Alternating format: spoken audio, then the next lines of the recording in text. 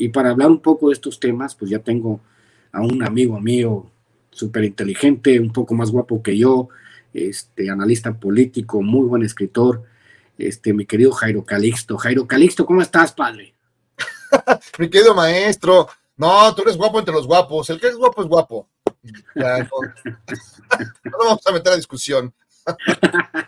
Oye, pues aquí estaba haciendo un pequeño análisis, te digo, estaba hablando del tema de Argentina, estaba hablando del tema de Milei, estaba hablando de esta construcción mediática que hacen que hicieron los medios. Los medios fueron muy inteligentes. Yo se lo decía el año pasado que estuve en Argentina, estamos hablando del tema del control mediático, una Superliga Argentina de 28 equipos en primera división, 36 equipos en segunda división, la multiplicación hasta el infinito de programas de escándalos como el de Laura Bozzo, dueños de estaciones de radio, dueños de revistas para crear una sola realidad, para la construcción del sentido común, para el mensaje de lo uno, que no es lo mismo que tenemos en México, donde podemos abrevar de fuentes distintas, mi querido Jairo.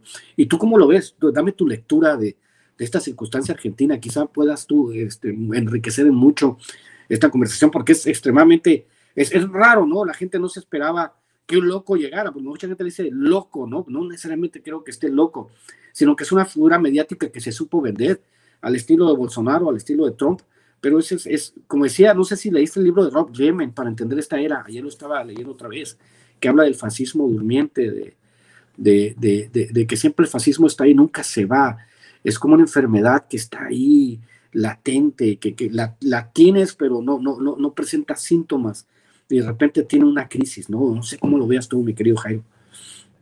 Pues mira, ante todo lo que han vivido los argentinos, que no ha sido fácil, la verdad hay que reconocer que han pasado las de Caín en distintos momentos, siempre les pasa algo, es como una maldición. Yo creo que por cada campeonato mundial de fútbol que ganan, les cae una maldición de las 7 plagas de Egipto, y esta vez no fue distinto. Y yo creo que un poco hartos de todo, dijeron, miren, si nos vamos a hundir, que sea como el Titanic, y tómala, pues se fueron por Milei, ¿no? A pesar de todas las evidencias de un personaje absolutamente delirante, histriónico, pero mala onda, o sea, de veras, pésimo actor, gritón, con cara de toro loco, con ese pelucón, de veras, irredimible, un personaje que en ningún lado debería tener cabida, o sea, un personaje así, que saca la sierra que cierra la sierra y quiere matar a todos, que grita, zurdos, hijos de puta, los vamos a matar. O sea, alguien así no tendría que haber tenido una oportunidad en ningún lado, pero la tuvo. Y la tuvo porque pues la gente estaba como bien dices, atormentada por estos medios, por esta onda mediática argentina que pues sí es un poquito maníaca, ¿no? Los programas que hay ahí. Bueno, hacen ver a Venga la Alegría como si fuera el programa de Jorge Saldaña, ¿no? Una cosa muy loca.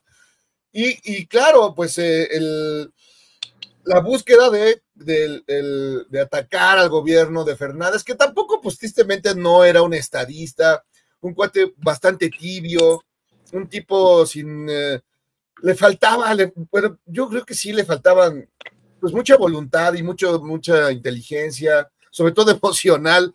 Entonces, bueno, frente a las circunstancias se aprovechó, se abrió la puerta y se metió personaje que de veras en ningún otro lado, más que en las telenovelas, del señor telenovela pudo haber tenido una oportunidad, ¿no? O sea, era un personaje como para nosotros los ricos y ustedes los pobres, se ve un personaje para los ricos también lloran, pero no para ser presidente. Pero bueno, siguió la escuela de Donald Trump, que es pues mismo histrionismo, evitar consignas pues lo más políticamente incorrectas posibles, ¿no? Tener este disfraz, parece el síndrome de las películas de Pixar, ¿no? Entonces, todo mal, pero funcionó al final. Funcionó al final porque del otro lado tampoco es que había muchas opciones. Y lo dijo el maestro Martín Caparrós, ¿no? El gran escritor, el gran periodista. Dice, yo no confío en Massa por ser quien es, de donde viene, ¿no? Pero yo le tengo miedo a Milei, ¿no? Y al final, pues eso, Massa no tenía pues nada que presentar interesante, nada de peso. Al final, pues le faltaron elementos. Él tampoco es, digamos, un super progre de izquierdas, pues no era, ¿no? Era, digamos, tenías que decidir entre el Chiquilicuadri y mi licenciado Peña, y se decidieron por el Chiquilicuadri. No había tampoco grandes diferencias, salvo ese histrionismo, esta cosa amenazadora, que sí da el terror, ¿no? Pensar en que, pues es un fan de la dictadura, protector de Videla. Bueno, o sea, de veras que tiene todos los defectos sabidos y por haber, ¿no? Bueno, se fue contra el Papa, según yo, va a excomulgar a toda Argentina por votar por Milei. Parece que ya los argentinos no van a poder entrar al Vaticano nunca jamás, les van a cerrar las iglesias, ¿no? Porque es un personaje que hizo todo, o sea, contra las mujeres, misógino, macho, puta madre, todos los defectos, de veras, nada más le falta que defendiera al padre Maciel. Entonces, frente a este personaje que llama la atención, frente a la desesperación del pueblo argentino, que sí estaba, pues sí está en una situación pues extrema, ¿no? Pues ya dijeron, pues si nos vamos a hundir, que sea como el Titanic y sin orquesta, a la goma. Sí, y de hecho, que tengo yo planteado al principio de mi intervención, el tema del trabajo mediático para repartir las culpas exclusivamente en el gobierno. O sea, las oligarquías en ningún país nunca tienen la culpa de nada. El complejo militar industrial en Estados Unidos no tiene la culpa en ninguna guerra alrededor del mundo. La culpa es una decisión de gobierno. La crisis en Argentina no tiene nada que ver, toda la oligarquía, los productores de sojo, los conglomerados de medios, todos aquellos, los grandes capitalistas argentinos que son en gran parte los que dominan el discurso. Yo ahora hablaba con el tema de Raúl Alfonsín, y a Raúl Alfonsín, cuando empezó a querer cobrarles impuestos a los poderosos, a Raúl Alfonsín me lo sacaron a patadas a la primera, ¿no? Dijeron, no, señor, o sea, usted tiene que gobernar de acuerdo a los principios que nosotros le instalemos. Nosotros decidimos qué es gobernabilidad y qué no es gobernabilidad. Eso es lo que hacen las grandes oligarquías. Lo mismo en Brasil. ¿Cómo se le ocurre a Lula intentar acabar con la desigualdad? Los negros tienen que seguir siendo negros y tienen que mantenerse en esa categoría. ¿Cómo se le ocurre a Lenin Moreno traicionar a Rafael Correa? Y luego haz de cuenta, pues que trajeran a Ricardo Salinas Pliego, ¿no? Para gobernar el país. Ese es Lazo en Ecuador, ¿no? O lo que le está pasando a Gabriel Boric en Chile, que obviamente la constitución que quisieron cambiar los chilenos, del 60-70% imbuidos en este espíritu pinochetista, dijeron, ni madres, Pinochet es nuestro padre, ¿no? A ese nivel de adoración, los chilenos, a pesar de que les mató a miles y miles, les desapareció a miles y miles, y exilió a otros tantos cientos de miles. Es de repente esta enfermedad de la derecha, de la cual no se pueden sanar. Por esto decía yo que es el caso del virus, del conservadurismo, que se sufre mucho. Pero igual, pues Argentina como te decía, es un país profundamente fraccionado y es un país que tiene que aprender, ¿no? Es como, mi hijo, te vas a dar un chingadazo en el hocico, ¿no? Mi hijo, te vas a dar un chingadazo. Pues ahora ya van como dicen, ¿no? Van directamente a darse chingadazo y pues ahora a ver si aprenden de la lección, mi querido Jairo. Pero bueno, no sé si tienes algo que agregar al tema para irnos para otros lados o tú tienes algo más que decir del tema, mi querido Jairo. Sí, yo creo que nada más fundamentalmente decir que aquí el tema no solamente es el conservadurismo que conserva sus privilegios. Digamos, están en eso. Aquí lo vemos en México también. Vemos a la Coparmex, vemos a Claudio 3X González, vemos a tu tío Richie. Al tío Richie. Viejo ridículo, tío Richie. Dios mío. Pero bueno, es eso. Es decir, pues es defender el privilegio, no pagar impuestos, atracar en despoblado, seguir en la explotación del hombre por el hombre, porque lo que hacen estos personajes como Milei, como Trump, como Verástegui, como toda esa bola de personajazos, más bien personajillos, lo que buscan es disfrazarse como de disruptores, ¿no? Disruptores, que es una palabra que más es muy engañosa. ¿Qué es un disruptor? Pues un cuate que se pone un pelucón o un disfraz de síndrome y sale en la calle a gritar. Bueno, pues puede ser, ¿no? Pero en realidad lo que hacen es disfrazarse de disruptores, ¿no? Con un discurso aparentemente populista de derecha, ¿no? Gritar abajo los zurdos, ¿no? Que además me encanta que digan zurdos, porque se oye muy burdo, por eso se oye cotorro, pero el asunto es al final conservar lo que tienen. En realidad no están proponiendo nada nuevo, ¿no? Lo que quieren es lo mismo, ¿no? Salir gritando, haciendo panchos, echando espuma por la boca, ¿no? Humo por las orejas, ¿no? Como con ojos de toro loco, pero al final es lo mismo, conservar lo que tienen, los privilegios, los derechos oligárquicos, ¿no? Es eso, mantener lo de siempre, ¿no? Y en este caso desde las tesis neoliberales, ¿no? Eso es lo que reimponer todo eso. Y aquí en México lo que vemos ha sido esa resistencia a todo eso. ¿Y qué ha habido? Pues lo que hemos visto, el lawfare, hemos visto la infodemia, que también pasó allá, o sea, es la misma estrategia de las oligarquías pues, para conservar lo que ya tienen.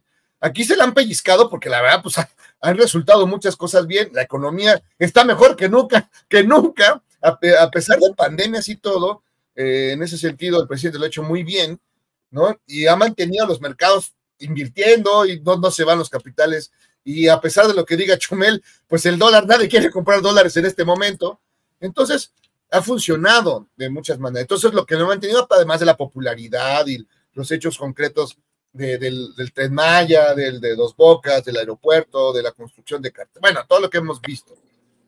Entonces es lo que los ha mantenido fuera, y las encuestas, pues ya las vimos, o sea, hasta abajo de la tabla, pues está ahí Xochitl Gálvez, está ahí Taboada, los representantes de estos partidos, que son los empleados de Claudio X González, ¿no? Que se ha esforzado, lo ha hecho todo mal, y no ha podido hacer lo que vimos que ha pasado en Bolivia, que pasó en Perú, que ha pasado, en Argentina, en Chile mismo, Boric, es que no solo le falta otro tibiezazo, le ha faltado mucho vigor, pero bueno, la cosa es que aquí no ha funcionado por mucha razón. Allá sí se los cargó patas de Milei.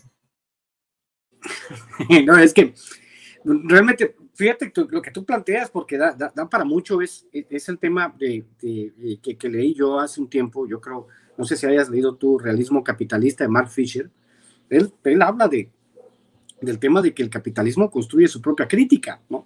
Entonces, para que todo siga igual, para que este gatopardismo siga, pues tienes que construir una crítica, pero que surja del mismo capitalismo, porque pues él se habla de sí mismo como anarcocapitalista, ¿no? Es el tema del tema, ¿no? Como dijeron alguna vez Fred Jameson, hoy parece más fácil imaginar el fin del mundo que el fin del capitalismo, ¿no? Lo decía Fred Jameson, el caso de Milei, que es apoyado totalmente por Macri y por toda la extrema derecha argentina, que goza de cabal salud. Al contrario, en México nosotros tenemos una derecha famélica y desorientada en el tema del capitalismo y en el tema de la crítica al capitalismo, que nos vendieron una buena historia. Noam Chomsky lo decía, y yo lo adapto al tema de México. Decía que los republicanos hacen algo que es muy difícil, hacer que votes en contra de tus intereses. O sea, votes por los republicanos a unas sabiendas de que te van a, como es el caso de Milei en este momento, te van a privatizar la salud, te van a privatizar la educación, te van a privatizar todo, como decían aquí en los comentarios, van a privatizar hasta el aire. Sin embargo, la gente de todas maneras va a votar, ¿no? Como en un sentido masoquista, vamos a votar por algo que nos perjudica directamente, que es el caso de los Estados Unidos. De los Estados Unidos, la construcción de este sentido común, la idea de que el sistema funciona, que es una de las bases principales de la ideología norteamericana, es que no vas a cambiar algo que funciona. La realidad es que ya no funciona. En Argentina nada funciona, ese es el problema, ¿no? En México, como tú bien lo planteas, sí funciona. Pues ahí está el dólar ya rozando los 17 pesos, están todos los proyectos de infraestructura, están los programas sociales, está el adelanto, por ejemplo, del pago de intereses de una deuda externa que nos dejaron, está el trabajo de conciencia, de politización de la gente. Entonces son muy distintas las condiciones como para que la derecha que representa, no sé, los más vocales que tú ves en Twitter, que se enojan mucho contigo cuando los haces enojar y te preguntan, ¿no? Te escarban hasta tu pasado más remoto, mi querido Jairo, para saber exactamente cómo te pueden atacar, y tú nomás te ríes, obviamente porque lo haces con muy buen humor. Este, el tema de que este capitalismo, sobre todo el capitalismo que se ha construido en Argentina, pues dicen, pues ahora no les ganamos con una opción, no nos conviene enfrentar un solo candidato de la derecha contra un candidato, digamos, de la izquierda moderada, como era Sergio Massa, nos conviene enfrentarlo con dos. Le vamos a ofrecer un producto mediático y ese producto mediático va a ser el que va a determinar, va a determinar al final. Tenemos a Bullrich y tenemos a Milei. Si no gana Milei, gana Bullrich, pero le echamos un montón a Massa, ¿no? Le echamos un montón a lo que queda, porque no sé si sea peronista realmente Massa, o que haya salido, ¿no? de la fuente del peronismo, pero también poner un ministro que ha devaluado, un ministro de Economía que lo ha hecho pésimamente como candidato, no creo, es como si nosotros pusiéramos de candidato a Jaime Serrapuche después del pinche accidente del 95, ¿no? ¿O tú cómo la ves? Sí, no, bueno, es cierto, es decir, estamos ante un panorama ahí en Argentina. Además es una cosa muy compleja políticamente, ideológicamente hablando. El peronismo es una cosa que la verdad solo entienden allá. Creo que tienes que tomar 200 litros de mate al mismo tiempo para poder entender más o menos qué es eso. Es algo muy complejo. Es una izquierda, pero populista, pero progre, pero también conservas en almíbar. O sea, tiene una combinación muy militarista, no sé, delirante también. Bueno, es una cosa muy, muy compleja, ¿no? Pero la realidad es que fundamentalmente pues los dueños sí que quienes detentan los medios de producción y los que están por la acumulación originaria de capital, pues no van a permitir nada que no esté a favor de sus intereses, ¿no? Entonces, bombardearon a Fernández, tengo que pues, no se me hace tampoco ningún estadista, pero al mismo tiempo protegieron a Macri, protegieron a toda la bola de sinvergüenzas. O sea, Macri los dejó con una deuda, bueno, hace ver a mi licenciado Peña como un santo, ese pinche Macri. Entonces, los dejó endeudados, colgados, mientras celebraban, arriba Messi, ¿no? Pues se los llevaron al baile. Entonces, que están en eso y tristemente, pues no se ve que vaya a salir, ¿no? Y ya están inventando. Elon Musk dice, no, voy a invertir en Argentina. Bueno, ¿por qué inviertes hasta allá? O sea, creo que le queda un poco lejos, ¿no? Y además de todo, ¿quién va a poder comprar nada? ¿No? Nada ahí. O sea, a ver, cómprate un Tesla. Pues no sé, aquí está perrón, imagínate allá, ¿no? Entonces, y además esa locura que les hicieron creer, ¿no? Ahí está el video famoso de este chico que dice, bueno, si ahora sí, yo como ya llegó mi ley, si gano un peso es $1, ¿verdad? Si gano $100, si gano 100 pesos son $100, ¿verdad? Entonces, gente que no le va a caer, bueno, pobrecito se los va a pasar patas de cabra, ¿no? Al final de cuentas, porque las medidas que está tomando, evidentemente, eso ahí sí no engañó a nadie, fue muy claro desde el principio. ¿Sabe qué, amigo trabajador? Vota por mí porque te voy a quitar tus derechos, te voy a mandar al infierno, te voy a quitar cualquier derecho social y probablemente te quite tu piel para venderla en algún lado, ¿no? Y pues yo voto por ti, me gusta eso. Y así están. La gente que tiene menos, la gente que le van a quitar todo, de entrada, es la gente que votó por él, ¿no? Y luego todo lo demás, ya vemos, ¿no? Privatización salinista, por eso es ridículo lo que decía pues, el pendejazo de Chumel Torres, no, AMLO es igual a Milei, no, perdón, aquí es una lucha en contra de la privatización, acá en Argentina es lo que van a privatizar, bueno, hasta sus jefecitas, ¿no? Y por eso pues apareció ese meme que era muy conmovedor para las madres de la Plaza de Mayo, perdónenos, no como que perdón, pues si eres un imbécil, votaste por un imbécil y así te va a ir. Entonces yo creo que pues le queda a los argentinos la supervivencia y es a ver quién sale vivo de ahí. La verdad va a estar muy, muy, muy perrón, va a ser una cosa, una historia de terror, pues ojalá y no, pero la verdad es que no se ve para dónde, y pues Milei, pues como dicen, son los antílopes votaron por el león, pues así está. Oye, Jairo, cierro este segmento con una broma. Dice Milei, mi primera acción de gobierno es anunciarles, tengo dos noticias buenas, una buena y una mala, dice Milei. La primera, hemos acabado con la deuda del Estado argentino, hemos pagado todo. Y la mala, tenemos 24 horas para desocupar el país. Sí. Bueno, no lo dudes, ¿eh? Yo no veo muy lejano esa posibilidad.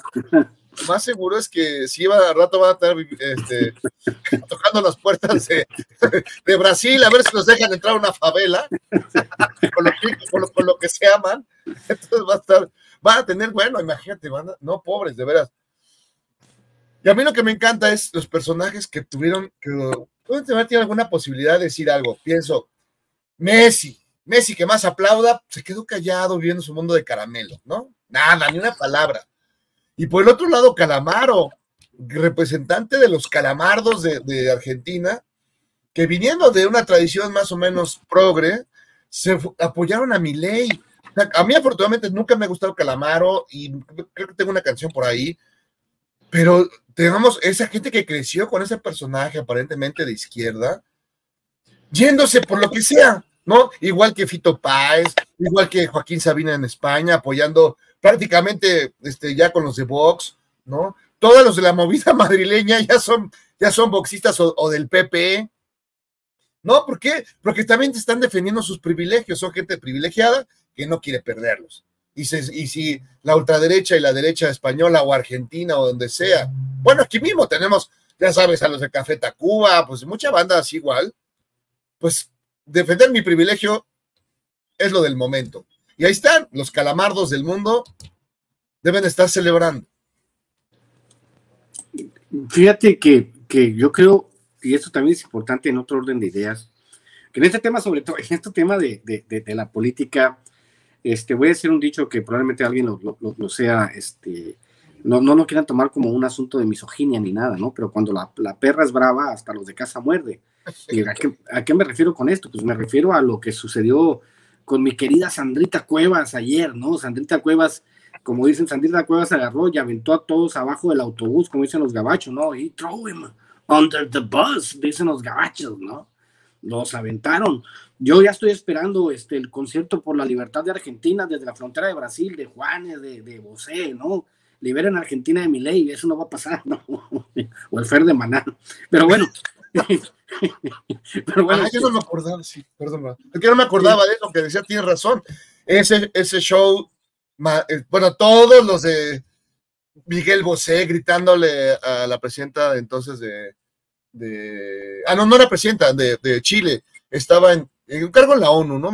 Según la Bachelet, ¿no? A ver, Bachelet, vete para acá, yo defiendo los derechos. Y este viejo horrible de Miguel Bosé, convertido en un pepista de la más baja ralea. Sí, tenemos el propio Juanes, los que fueron a cantar ahí en la frontera con Venezuela, ¿no? Acuérdate que fue una cosa espeluznante. O sea, gente que además, pues primero debería acabar la primaria. De Bosé, la verdad es lo único que yo consideraba una persona medianamente educada y demás. Y no, es igual o peor que Calamardo y toda esa banda horrible. Sí, está cabrón, pero fíjate que, como te digo, en el caso de estos artistas, como ya anda el chiste, ¿no? Que Shakira factura, pero no declara, por el tema de que le hicieron pagar $5 millones, ¿no? Pero se va a quedar con su lana. Fíjate que, a ver, y sin chistar, con todo. Esa es la razón. Pero bueno, ni modo, le cayó y el SAT de allá y ya tuvo que aflojar porque si no se iba al tambo, ¿no? Una lección que debería aprender Salinas Pliego, ¿no? Que está a dos de quedarse sin televisora, sin banco y sin Electra, porque le debe a todo el mundo. Pues así yo también soy milloneta, ¿no? Así yo también puedo presumir mis yates y mis caserones, cuando no pago impuestos. Y no solo aquí, sabemos que en Estados Unidos también tiene bastantes deudas, allá los tenedores son más bravos, y probablemente ya lo van a agarrar los cherifes al estilo americano. Entonces, pues que paguen sus impuestos, viejos miserables. Y bueno, Shakira ni modo, la obligaron, le está echando la culpa a Piqué, como debe de ser, pero tiene razón, factura, pero no.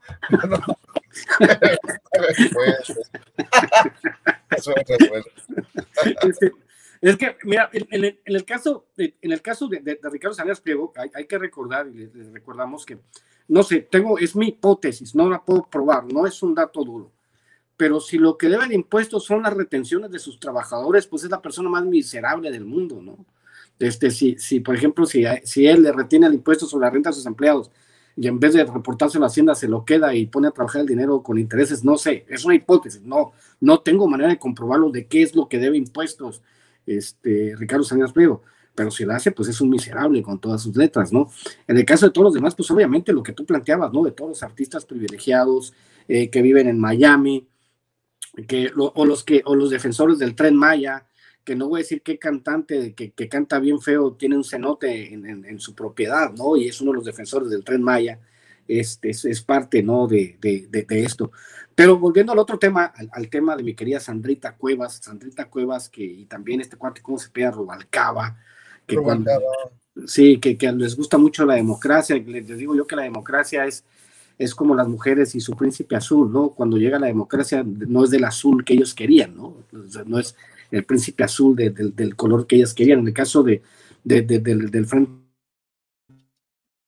Amplio o no sé cuántos nombres haya tenido gracias a Claudio X González, todos los nombres han cambiado, va por México, viene por México, llega por México, a través de México, no sé, pero tiene que tener México y una X, ¿no? Para ser organización auspiciada por Claudio X González.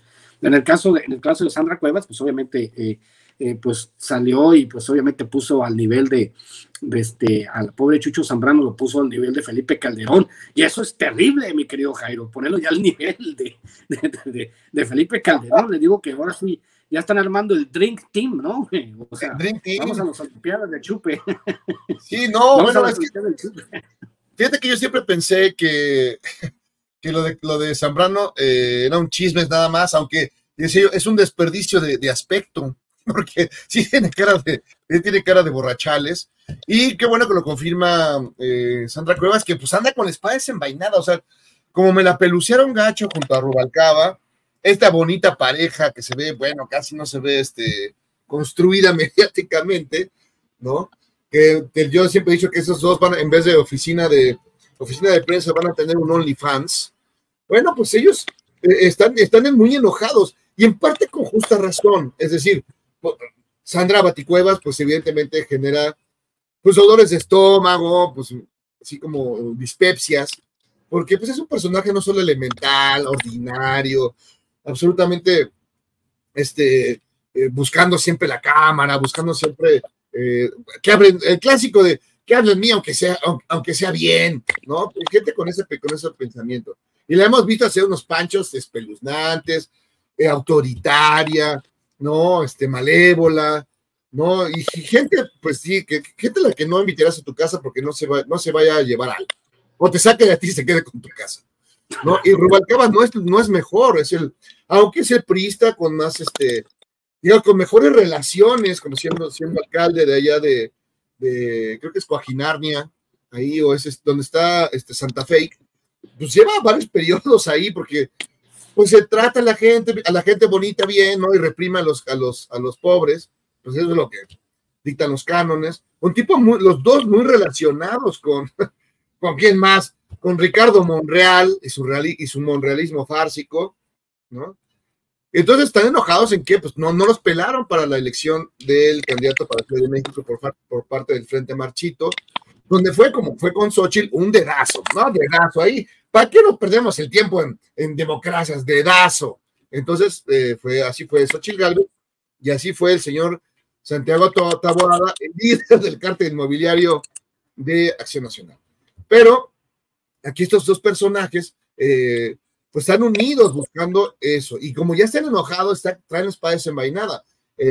Rubalcaba primero se encueraba, ¿no? Ya andaba en calzones, pero luego ya acusó directamente a Taboada de estar en los temas del atraco despoblado en el cártel inmobiliario del PAN. Ya lo cuestionó, ya lo señaló, dice que tiene información, pues ahora sí que la saque. Y por otro lado, Sandra Cuevas ya dijo borracho a Zambrano, que además grosero, viejo cochino, ¿no? Y también se fue sobre Alito Moreno, dijo, Alito Moreno, pésimo político, vendería a su madre por el poder, lo cual pues es muy cierto.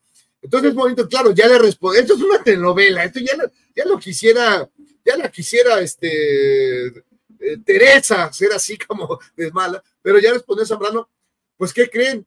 ¿Quién creen que trajo a Sandra Cuevas para servirle al PRI, al PRIAN, para acabar con el poder de Morena, descargar a Morena allá en la alcaldía Cuauhtémoc? Pues otra vez, Ricardo Monreal, que ha quedado hasta el momento donde yo sé que está calladito. Entonces, pues están sacando los trapitos al sol de cosas que ya sabíamos. Todos sabemos hemos oído hablar del cártel inmobiliario del PAN. De hecho, ayer en una entrevista el propio Zambrano, así Denise Dresser se le fue encima, se le fue a la yugular, tratando de decir, no, eso es persecución política. No, perdón, aquí, y es cierto, hay muchos trabajos periodísticos alrededor de ese tema. La gente de la delegación, de la alcaldía Benito Juárez, que es, digamos, quien no lo sepa, en la Ciudad de México es la delegación profundamente panista. Ahí está la sede del PAN, ¿no? Está fuera curiosamente está la salida del metro Zapata. Fíjate qué curioso, la colonia del Valle está entre el metro Zapata y el metro Liverpool. O sea, que es parte de su vida. Entonces tenemos ahí cosas muy, muy chistosas. Pero bueno, es una alcaldía sumamente panista, profundamente panista, donde la gente panista que fue a comprar los departamentos del cártel inmobiliario del PAN fueron atracadas, no tienen papeles, están mal hechos. Uno ya explotó hace un par de años y no puedes y además, como sabemos, se han hecho pisos, más de los pisos que se pueden dar, y esos departamentos extras pues los usan o para sus negocios o para alguien que necesita. Mi hermano, haznos el favor, te vamos a dar tu departamentito de interés sensual. Ya la propia Ernestina Godoy, que está en ese tema, porque lo está ahí porque como quisieron joderla, bueno, pues Ernestina Godoy, la fiscal de la Ciudad de México, ya los tienen ya prácticamente de salvación aparte, e incluso ya de los compinches de Taboada, tuvieron que entregar 2 edificios de todo lo que debían, en una zona que cada departamentito cuesta entre 7 y 8 millones de pesos, o te podrás imaginar lo que cuestan esos edificios, más los que tienen más por ahí. Pero bueno, ya me eché un rollazo. El chiste es que Sandra Cuevas y Rubalcaba pues están decididos a acabar con todo. Le están dando de patadas al pesebre del Prianchu y es gente que no, pues ya perdieron todo, no tienen temor de nada, a menos que lo rescate, como dicen por ahí, Dante Delgado, que si rescata Palazuelos, un asesino confeso, que no rescate a Sandra y a Rubalcaba. Muy bien, mi querido Jairo, pues muchas gracias por esta conversación, se puso súper sabroso. Teníamos que pasar videos y no pasamos ni madres porque la agarramos allá. La pasamos súper a toda. A ver, Vicente, a ver si nos dejan más seguido a mí al Jairo agarrar. No, pues está cotorro, ¿no? Está cotorro, sí. Es que son cosas que ocurren todos los días en esta patria, y bueno, también en Argentina, que no hay mucha diferencia, la verdad. Es una cosa, estamos unidos en América Latina y en el mundo en general, ¿no? Por estos atracos en despoblados de la oligarquía que, bueno, le vale madre la humanidad, lo que quieren es quedarse con sus privilegios, con sus billetes y con sus atracos. Eso es lo suyo y por eso están, como dices, no descansan, ¿no? Los reaccionarios reaccionan y están todo el día buscando la manera de proteger como Rico MacPato su billete para poder echarse unos chapuzones en la alberca de billetes. Muy bien, mi querido Jairo, pues danos tus redes sociales, dónde te podemos encontrar y ojalá pronto tengamos la posibilidad de agarrar monte en esta jungla urbana, donde antes de que me des tus redes te voy a decir, bueno, es una recomendación que Santiago Taboada va a hacer para contrarrestar el poder de Clara Brugada. Él va a decir que las utopías que construyó Clara Brugada, él las va a construir de 8 pisos, padre. Vas a ver. Sí, utopías donde solo no van a poder entrar la gente normal, sino solo puro ricachón. Además, lo absurdo, eso lo dijo, dice, las utopías no existen, y estaba en una utopía de Clara Brugada, que la verdad es uno de los grandes proyectos de izquierda, un proyecto social. A mí es muy sorprendente. Te das una vuelta y dices, wow, o sea, este es un proyecto de izquierda, realmente izquierda, de apoyos sociales, ¿no? De llamar a la comunidad, de protección de la comunidad, además de muchas otras cosas. Y ese es por eso yo creo que es uno de los personajes más interesantes de los últimos tiempos, Clara Brugada, y Tabuada, lo que, como dices, o hace 3 escalones como Liosa Limón, y los inauguras como si hubieras inaugurado el Golden Gate. 4 escalones, o sea, Dios no puedo creer. O como dices, pues sí, Tabuada va a poner unas utopías, pero tipo Empire State, así como será, porque un panista ahí, donde escupe, crece un edificio chueco. Pues muchas gracias, Jairo. ¿Dónde te podemos encontrar, padre? Porque nos Pues está me pueden esperando encontrar, ya sabes, en el Twitter, ahí siempre hay emoción y locura. Es en @Jairo Calixto, ahí estoy, y siempre hay, cuando no ataca Chumel, ataca Calderón, cuando no Riva Palacio, cuando no Salinas Pliego, ahí siempre hay un viejo loco atacando, siempre, eso es divertido.